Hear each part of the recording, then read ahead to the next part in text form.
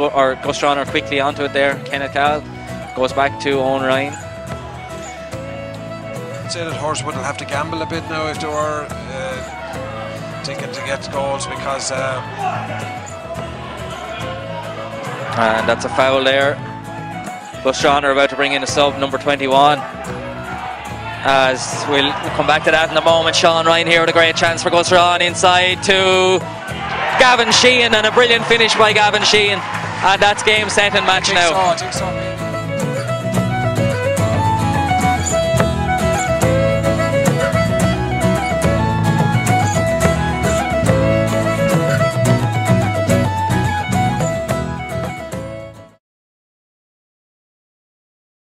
There we go, the turnover again, great work by Castledown, and now there's a break on here. There's two men out on the far side of the field, and one of those is number 22, Vinnie Quinlan, lays it over the top there. Of course, Ben Brosnan bends inside, he's trying to lob the keeper. Oh, magic from Ben Brosnan.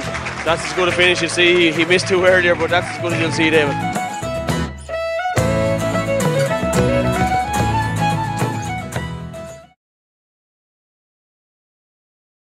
Good kick out this time. Bat it down, the Starlights win it again. Nick Doyle off to Kevin Foley, off to Liam Ryan. This has an ominous looking sort of a look of it. Nick Doyle with a shot and a goal for the Starlights. And what a score for the Starlights, considering it's probably just before the water break, David. That puts them right back into the game.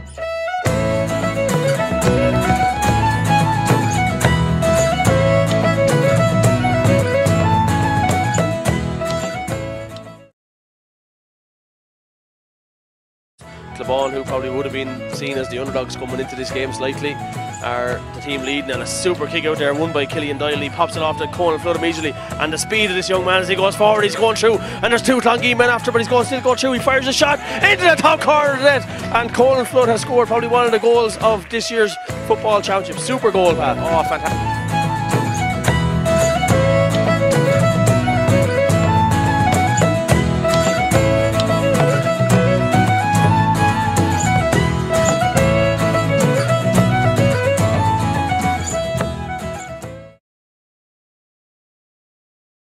There would have been 3 or 4 men in front of Brian there, and that ball in wouldn't have been an option. High hanging ball there, and John Lacey, you'd back him most days to win kickouts like that, and he did that time, and he's tackled but gets the ball back, and it's now with the hands of Alan Mahoney. A man is creating an overlap and goes for the goal and hangs it into the top corner of the net, and Alan Mahoney, he's made a couple of runs.